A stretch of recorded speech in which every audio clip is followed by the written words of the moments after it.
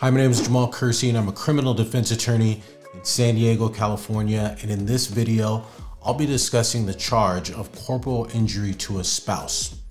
California Penal Code section 273.5 makes it illegal to injure a spouse, cohabitant, or a co-parent. To prove a defendant is guilty of violating this section, a prosecutor must prove the following elements. Number one, the defendant intentionally and unlawfully inflicted a physical injury on his or her current or former spouse, cohabitant, or the child's parent.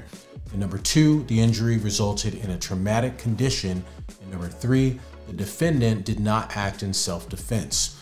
Let's look at a real-world example. A man and his wife get into an argument about him looking at another woman. Talking turns into yelling. The man, angry about the confrontation, punches his wife in the face. The wife calls 911. When the police arrive, they notice her nose is bleeding and her face is swollen.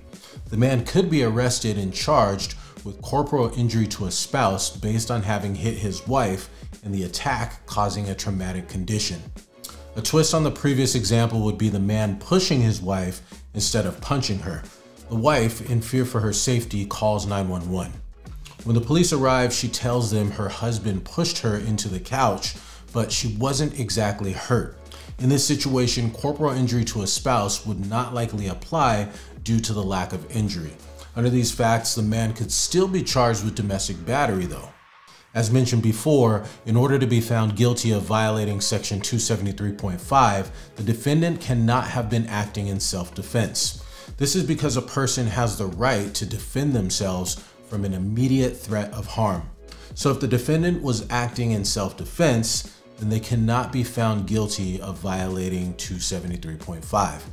One of the most common defenses in domestic violence cases is that the other party lied in their statement to the police. There can be a number of motivations for this, such as seeking revenge, getting the upper hand in child custody disputes, or just wanting to scare the other person. Corporal injury to a spouse can be prosecuted as either a felony or a misdemeanor. This decision is usually based on the type of force used, the injury, the defendant's criminal history, and other mitigating or aggravating circumstances. If charged as a felony, a defendant can be sentenced to up to 4 years in prison, with another possible 5 years if great bodily injury has been inflicted and have a possible strike on their record. As a misdemeanor, the maximum sentence would be 1 year in county jail. So there you have a brief overview of the charge of corporal injury to a spouse. If you found this video useful, please show me some love and hit the like button. If you haven't already, make sure you subscribe to the channel.